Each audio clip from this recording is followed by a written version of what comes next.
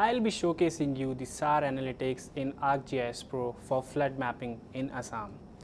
The Synthetic Aperture Radar is widely used for key geospatial investigation.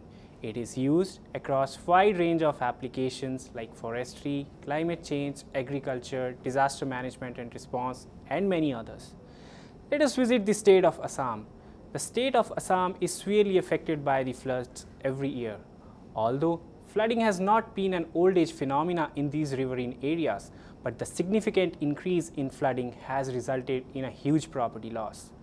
Last year, Assam was hit by a devastating flood, with Barpet district being the most affected area, causing huge scale damage to property, land, and human lives.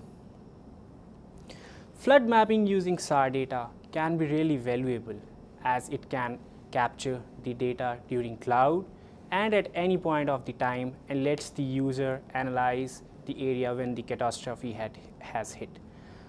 ArcGIS new extension SAR Analytics by L3 Harris provides users an easy-to-use workflows related to change detection, DEM extraction, displacement mapping, image geocoding, and many others. Let us see how we can utilize SAR flood mapping for creating a flood map. For creating a flood map, I have taken Sentinel-1 SLC data over Barpet district. I have taken one post-event image and one or multiple pre-event images to build a baseline and see the changes how the areas have affected. After that, we need to define an AOI so as to restrict our study to the affected area only. The module gives you various DEM options. Also, if you have your own high-resolution DEM, you can incorporate it too. After that, we need to define the grid size, ratio threshold, and a pre-event image thresholds. These thresholds are defined so as to see the affected areas by the floods. Once you are done with defining the threshold parameters, the software also lets you check the classification filtering. So it will help you clear more your results and get the final results in a beautiful shape out of it. So in totality, what we are doing, we are utilizing a pre-event image, a post-event image, creating a ratio image out of it, and thus finally getting a beautiful flooded map out of it. So let's see how it looks.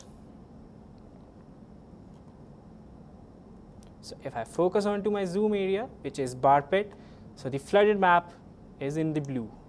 I'll open my pre-event image so as to give it a more weightage that yes, these are the flooded areas.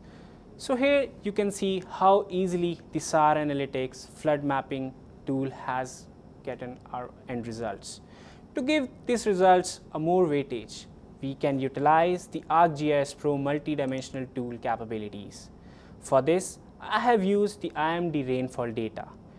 Thus, by creating a temporal profile over this dataset, which is highlighted as flooded, you can see the maximum rainfalls are encountered in the month of June, thus validating and corresponding the results that we have got from SAR Analytics. So, with latest remote sensing tool and SAR capabilities in ArcGIS Pro, various catastrophic events can be monitored and damage assessment can be done by the concerned disaster management authorities and save lives. Thank you.